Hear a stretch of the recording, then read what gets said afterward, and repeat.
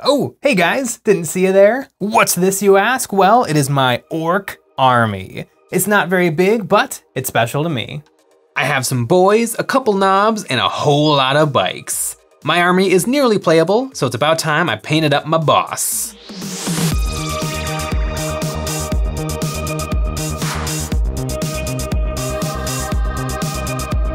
Hey guys, Jay here, welcome to Eons of Battle. The Orc War Boss is a little different to the other leaders, the HQ choices of the 40k factions. Where the rest of the Warhammer Galaxy is made up of strategic geniuses, ancient heroes, kings, warlords, nobles, the Orc hierarchy is more fundamental, it's in their DNA. To explain exactly what separates a boss from a boy, I have to consult the lore. To quote, an Orc War Boss is the largest orc. That's it. They're like the Urkins from Invader Zim. Their leaders are just taller than everybody else. But that does not mean that orcs are dumb. In fact, it's part of what makes them awesome. The orcs are great in their simplicity. Where the other races have long, complicated history and tradition that have shaped the organization of their armies and civilizations, orcs basically sprang into the galaxy as they are, mobs of fun-loving idiots. And my idiots love speed. Orcs just wanna have fun. And going fast is the way my orcs have a good time. I've got 10 painted, 10 more that still need to be painted. I love war bikers and their crazy ramshackle motorcycles. To once again consult the lore, the war bike itself is a single seat attack bike with twin-linked Daka guns, an exceptionally heavy armament for such a small vehicle. Of course, fixing such a lethal combination of weaponry onto a small and relatively light bike poses a few problems, not least of which is the tendency to buck and spin wildly out of control when the gun is fired. The orcs find that this adds to the appeal of the bike, making it more exciting to ride. War bikers are so reckless that they will even let go of the handlebars when careening into the enemy, the better to lay about themselves with sluggas, choppas, and improvised weapons. I love the war bikers. I've got bikes on bikes, and naturally, if I'm gonna drown my opponents in a sea of orcs on hogs, I need an orc war boss on bike. Boom, and I've got one. The two best things about the orcs, their dumb hulking leaders and their cobbled together death traps of motorcycles. And here he is in all his Forge World glory. I actually have painted up the mini, and that's how it has sat in a drawer. I don't have him based, and you might have noticed it doesn't have a head. Well, that's because I wasn't exactly sure what I wanted to do with it. You see, my orcs are Mad Max orcs, a perfect combination of the movie Mad Max Fury Road and the orcs of Warhammer, smashed together into a shiny and chrome Speed Freaks army. And I have had this dream of making my war boss look like the villain from Fury Road. Immortan Joe, the white version of Darth Vader, this guy has an incredible design. He looks powerful. Although in the film, he isn't really. He's a dying old man. However, when you combine his looks with the Orc War Boss's power, magic happens. I wanna make my war boss look like he's driving fast on the Fury Road. The problem is, I don't really know how to green stuff sculpt, and I don't really know how to build a huge chunk of road. And I could just paint up the head this guy came with and glue it down to the pre-sculpted base, but why go with the sure thing? Why not gamble on something that could be great? I've got a really cool toy right now, but I need to finish it to turn it into a proper model in a proper environment. I also really gotta get started on that sculpting because epoxies are all about timing. I gathered my tools, some green stuff, parchment paper, sculpting tools, and some Vaseline. Green stuff is a rubbery two-part epoxy that is very forgiving when sculpted. It doesn't rip or tear when doing fine details. Parchment paper is great for sculpting on because it's a little hydrostatic, nothing really sticks to it. Silicone brushes and wooden toothpicks are my sculpting tools of choice, but pro tip, don't be like me and get super glue all over your nice rubbery brushes. And I have this green stuff sculptor's Vaseline, which I am 99% sure is normal Vaseline, but I have it, so I'm gonna use it. I cut equal parts of blue and yellow and squish these together. Once it's turned green, I like to squish it for another minute to make sure it's really mixed up. So I've got my one big green ball, and right now it's really fresh and really sticky. So I probably wanna give it about a half hour to start to set up before I really go into sculpting this. I also probably didn't make enough, so I'm gonna have to make another big green ball. But right now it is perfect to make into tentacles. One of the most prominent features of Immortan Joe's mask is two what look like vacuum cleaner hoses. I have to replicate these out of green stuff, but if these are hoses, why did I say tentacles? Well, because I have the Green Stuff World Roller Maker, which makes tubes, tentacles, and wires. It's got 2 identical ribbed sheets that slide over each other and squish the green stuff into ribbed hoses. You roll out a tube of green stuff about the same size as the rollers, grease up the plates, then place the green stuff in the middle and rock it back and forth. It works pretty well. I don't know how you would do this without this tool, but when the green stuff is so soft like this, just a little handling is all it takes to squish it. I made a bunch so I have options in case I break some. This isn't the easiest thing in the world, but once you get the hang of it, you have to apply almost no pressure to get it going, and then you apply more and more pressure to get that texture to really sink into the green stuff. I set those aside on some parchment paper to cure. Now, I can't sculpt an orc head as good as the orc head that came with this kit, which I've lost, but luckily, orc heads are a dime a dozen.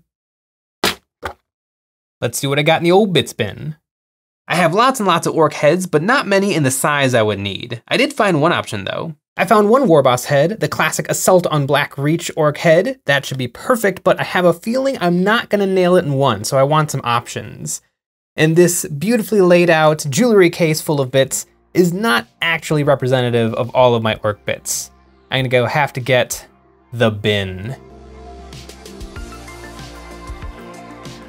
To my great shame, most of my orc bits sit unorganized in a drawer. Not looked at in years, but you know what? Maybe I'll find a head.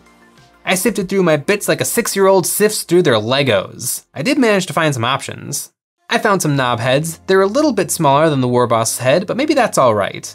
The Warboss head is crazy big, where the knob heads look more appropriate. Perhaps a bit small, but not after what I'm gonna do to them. I glued them down to some paper clips and then it was time to get sculpting. I used a toothpick to rub a little super glue on the face and then I applied a green stuff mustache. Then I filled in the rest of the mouth with more green stuff. I used some hobby nippers to pinch away excess material. Then I used my rubbery brushes to smooth out the mask. I used a hobby knife coated in Vaseline to start on the nose. This is where I discovered that sculpting is tricky. Then I carved in some fake teeth. A Vaseline coated toothpick does work well to poke and prod the green stuff. It was really easy to work with. It took the impression of anything I did with the brush and knife. The problem was me and my inexperience with sculpting. Here is the final result. I like the long teeth, but I'm thinking I'm gonna give it another try, see if I can do any better. I started this time by making the mask and then putting on the mustache. This seemed to work a little better. I mostly used the knife to do the important things, and it worked out well. I think I like the long teeth better from the first try, but I think overall my execution was cleaner on the second, so that's what I'm gonna go with. Well, sculpting is really hard, but I am happy with my second try. So I'm gonna set those aside in a safe place for the rest of the day. And now it's time to work on the base. And the base this model came with is a giant pill. And the reason it's a giant pill is because it's from back in the day when Games Workshop had all of their cavalry type units on these pill bases. And these were terrible. And I actually didn't put my orcs on these. I put them on big ol' 75mm oval bases. And Games Workshop agreed with me that these look better. And so Games Workshop has actually officially changed these models to come with the 75mm round base. So I'm gonna get rid of this big old pill and replace it with an oval base. I had to decide if I wanted my Warboss on an incline or decline. Usually heroes are pointing up, but I think I actually want him driving his warbike down. Anything to get that little extra speed. I marked out some cork in the shape of the base, then I drew on my road and cut it out. Then to make my ramp that this orc will be rolling down, I hot glued some pine bark nuggets down to the base. In the middle where I didn't have any bark, I filled it in with foam and then went to town with a Dremel tool, smoothing it all out. Which made a big old mess, so I had to break out the vacuum cleaner. Now the base was ready for my road, so I glued it down with hot glue, little by little, snapping it off after each glue so that there was cracks in my Mad Max road. I used my hobby knife to make some gouges in the cork. It's important to try to make cork not look like cork, so I smeared plastic putty over the cork to make it look a lot more like smooth asphalt. Then I broke out the Games Workshop Agrellan Earth Crackle paint and put this on here and there. You want to really glob it on so you get nice big cracks. Then it was time to smooth out the base. I put some milliput in between all the pine bark and the cork road. Once that was dry, I coated it in some wood glue and sprinkled on sand. Then it was looking like a nice natural desert with an old road running through it. I'm gonna give that sand a little while to dry, and while that's drying, I'm gonna go back to the orc head, which I seem to have misplaced. I found it, our Patreon. Over there we have lots of cool STLs, both miniature and terrain, ready to populate your wargaming tables. If you sign up, there's a welcome pack that includes Dawn of War Space Marine, Imperial Guard, and Eldar Terrain, all hosted by Comics, Games, and Things. We also make Patreon exclusive videos where we critique viewers' models and weekly Discord hangouts. We also have merch, link in the description. I pulled the now hard orc head off the paperclip and decided where it would sit on the neck. My green stuff hoses were also fully cured, but green stuff is naturally rubbery, so they are still really flexible. I cut the hoses flat on one end, then glued them to the mask with a drop of super glue. Now it was really starting to look like that Joe guy. I used some milliput to lengthen the neck so that the head was looking slightly up. Well, it turns out don't make the neck out of milliput because it is super duper soft until 4 hours have gone by and then it's rock hard. I didn't want to wait, so I scraped out the milliput and replaced it with some dried green stuff. And that worked better. I figured out how I wanted the hoses and then clipped them and glued them to the back of the neck. To start the hair, I squished the milliput over his neck, then used some parchment paper to roll a flat pancake of milliput that I cut into a triangle of hair and then laid this down over the warboss's head and shoulders. Then I made a smaller triangle and layered this on top like a cake. And then an even smaller triangle. I smoothed it out with my fingers and then used my knife to scrape in some lines to make it look like hair. I'm using milliput instead of green stuff for the hair because milliput can hold finer detail. Although this is looking kinda bad. I took my silicone brushes and made some deep gouges in his hair, and this much more exaggerated texture worked better. After all, nothing is subtle in Mad Max. Yeah, that's looking pretty good. And now I have to set him aside to dry for many hours. This project is all about the waiting game, but the base is dry, so I can work on that. I made a big old mess, so it was time to clean up. I primed the base black, then gave it a dry brushing of dark gray, then just a dusting of light gray. Then to create my road markings, I made 3 lines of the base using painter's tape. In the middle, I wanted a dotted line, so I made marks every ½ inch and then put little pieces of painter's tape over each mark. Then I made myself puffy paint with a little putty in it. This will make the road markings look like they stand up off the base a little. I stippled this on. About 3 coats gave me the height I was after. Time for the best part of any project, demasking. Please look cool, please look cool, please look cool, please look cool.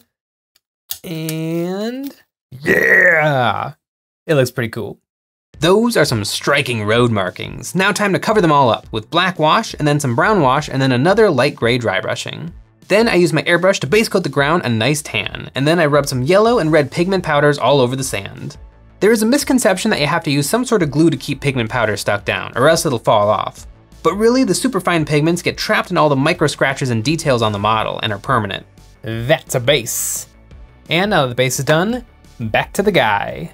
I brush on prime the warboss's head gray, then filled in the details with speed paint. I used gray on the mask and hoses, bone on the teeth, and white on the hair. I put some silver on top of the mask and then base coated the orc's skin a nice dark green. Then a green wash and then many layers of light green to highlight his impressive brow to perfection. After that, all that was left was assembly. It's done.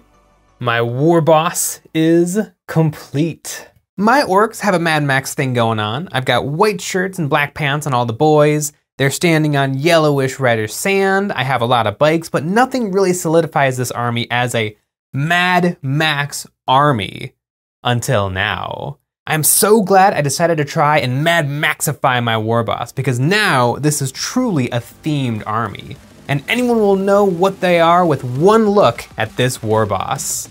Introducing Immortal Joe. Yes, that's his name. The Mad Max character is called Immortan Joe because they just say some words wrong in Mad Max, like guzzling instead of gasoline. And I think it's funny if the arguably dumber orcs actually have better pronunciation and they're able to say the word properly. Immortal. I am pretty happy with how this head turned out. It's not perfect, but I think it's pretty easy to see what I was going for. Immortal Joe, fastest of all orcs, ready to carry his boys through the gates of Valhalla. Orcs care little for the lessons of yesteryear or the promise of tomorrow. All that matters is the violent present. Scream loud, fight hard, drive fast. Thanks for watching.